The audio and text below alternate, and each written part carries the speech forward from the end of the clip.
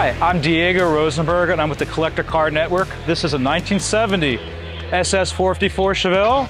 I'll tell you more about this right after a word from our sponsors.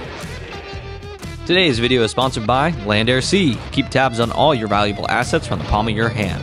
Remember, with Land Air Sea, theft is temporary. Visit landairSea.com to order your Land Air Sea GPS unit for your classic vehicle.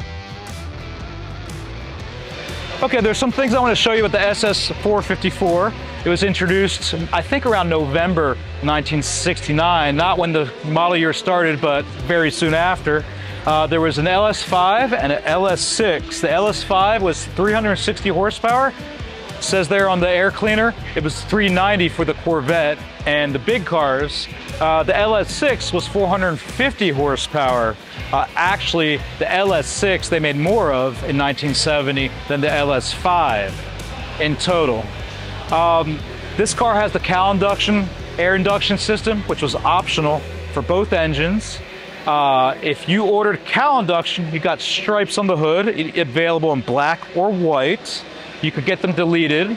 If you got the standard hood, which is still the domed hood, just without the air induction, you got no stripes, but the stripes were available as an option.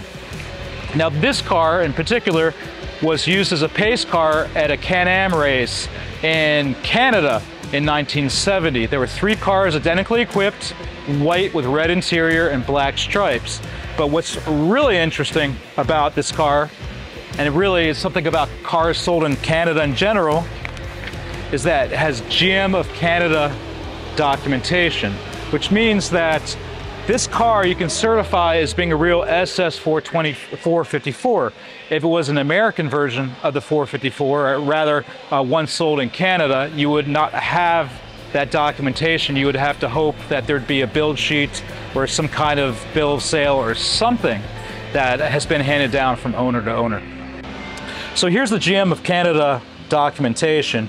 You can see it has the VIN number, which doesn't confirm anything about this car because the SS was a package, so it'll just be a Malibu convertible. It shows red interior, white body, white top, where it was built, in this case Baltimore, the shipping date, the engine, and where it came from, in this case Calgary, Alberta. And the number imported for sale in Canada is 350. So those 350 are Malibu convertibles. That includes SS and non-SS version cars. So this is some pretty good stuff, not available for cars sold in America. Thank you very much for watching. If you want to purchase a car like this SS 454 convertible or any other type of car, just visit classiccars.com or AutoHunter.com. And don't forget to press the like button. Thank you very much.